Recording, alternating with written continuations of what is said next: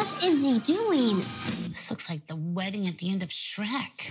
I just wanna break the rule. My Spy stars Dave Bautista, Kristen Schaal, Ken Jeong, and Chloe Coleman, and tells the story of a CIA agent that's tasked with watching a family trying to figure out what they know in terms of this bad guy that wants to, do destroy world business type things. But then the little girl of the family finds out and starts blackmailing the CIA agent to, be a friend, be a good dad, trip some kids, do other things to help her. And then he grows close to her and her mom, become this close family unit. You've seen this story a million times before in many different scenarios, but honestly, I like this. Now, yes, do not get me wrong. This movie is predictable as hell. It brings no surprises to the game whatsoever. It's the same plot that you expect it to be. He's undercover, someone finds out, he, gets close to her, the family, blah, blah, blah, falls in love with the mom, blah, blah, blah, blah, blah, gets in danger, blah, blah, blah, blah. It's B for B what you would expect this story to be. But honestly, what made this fun to watch and honestly enjoyable was Dave Bautista's performance, as well as Chloe Coleman's, who plays the daughter, the kind of bond and relationship that they have in the film.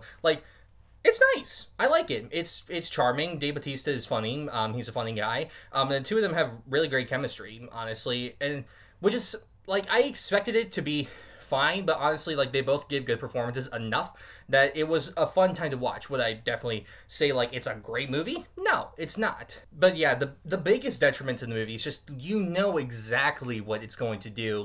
It brings no surprises to the table. There's a twist in it, but it's so minute, it's never teased or anything. That's just okay, if you had teased it more, it could have been funnier, but and just that's just what the whole plot itself is just I know where it's going, but I can say, though, that this is actually pretty funny. There's a lot of really good jokes in here, and while the advertising makes it seem like it's a kid's movie, it's like how Kindergarten Cop is a kid's movie. Not really a kid's movie, but if your kids watch it, nothing bad's going to happen to them. It's just, some violence here and there, and then what really gives it the PG-13 rating is just the language that's in it. No F-bombs or anything, but just, it's the Marvel, level of language use, pretty much. So, expect that. If your kids go see that, then they can watch My Spy. It's not going to hurt them at all. I would talk about the villain of the movie, but the villain appears maybe in 2 scenes. No build-up to what his character is besides that he's related to the family, and that's all we need to know, and he wants to destroy the world. So we got a villain, but I expected the villain to be nothing. The villain was nothing, so I really wasn't disappointed. But why?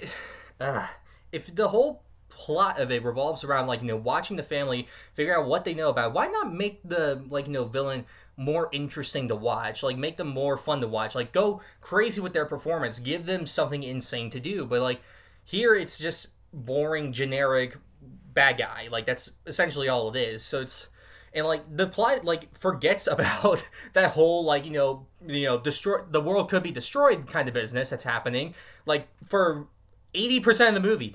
In the beginning it's there, gone for over 2/4 of the movie, then shows up at the end. It's oh right, I forgot this is a spy movie. We gotta put that in there. So it's just why?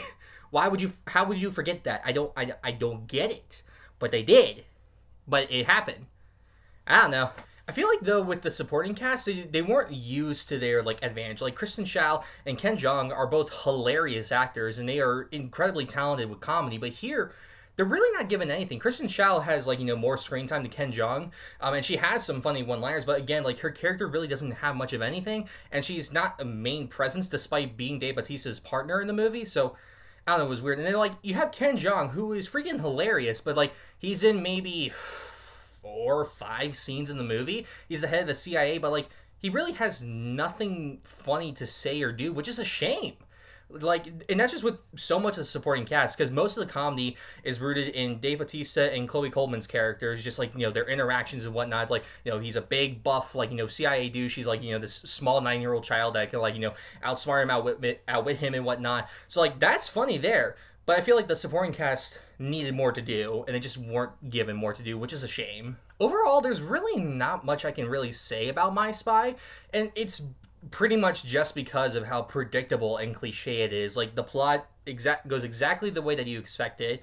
But what really holds it up and makes it a fun and enjoyable watch is Dave Bautista and Chloe Coleman's characters, their interactions, blah blah blah, all that stuff. It's fun to watch. They're funny, and they really helped hold the film together. Because I think that if it wasn't them casted, or if it was like someone else as either like Dave Bautista's or Chloe Coleman's characters, then I feel like that the film wouldn't have been as strong. But they both have great comedic timing. The writing for them is decently funny.